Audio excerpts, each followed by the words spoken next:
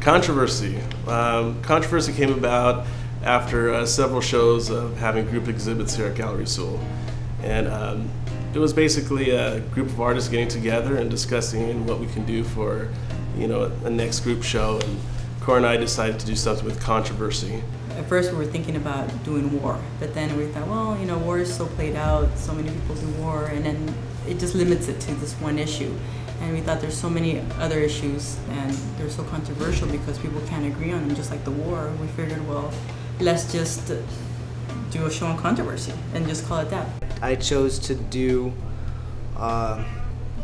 very frankly, a painting of the Pope masturbating.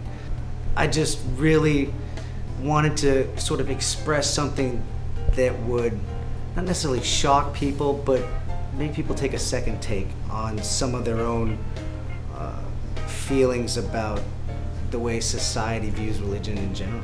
I thought about the police and experiences that I had with the police and having family members that work in law enforcement. So I thought that was kind of a bit of a challenge. So I challenged myself and I wanted to challenge others.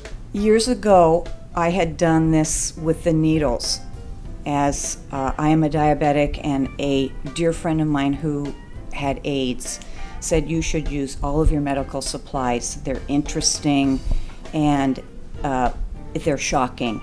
He has since passed away of AIDS, and so I had this whole idea of this triptych. It took me almost 7 years to do the other two and put the whole pieces, the puzzle together. My piece that you see here is cadenas y clavos, which means chains and nails. Basically, chains represent the bounding of the man, basically of a gay male, as being as a gay artist myself. And basically, my painting shows a lot of representation of the chains bounding, holding. The nails are basically showing the pain, basically what as a human, as a society we go through. So George Carlin had died the night before, so I was already upset, and was going, he's such an important figure. So then that night I thought, what perfect person to do than to pay homage to the man of controversy, this comedian who did things based on controversy, right? So I thought, okay, well, my homage, my painting is going to be George Carlin, so that's where I did it that night, and the next day I turned it in for the show. Well, as I was going through the ideas for a few weeks, I spent first I was in the military, I was in the Marines, so there's already a tie there.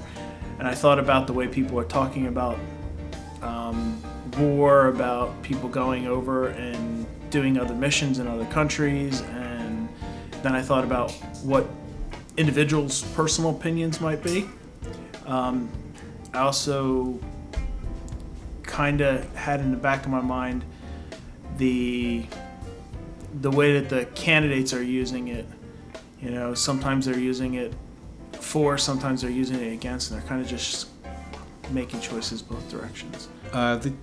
The reason I choose these pieces to be on the show is because they right up to what's going on right now with politics, with the elections, and also I'm commenting about the the scandal about the Catholics and the sex abuse and all of that kind of controversy, themes.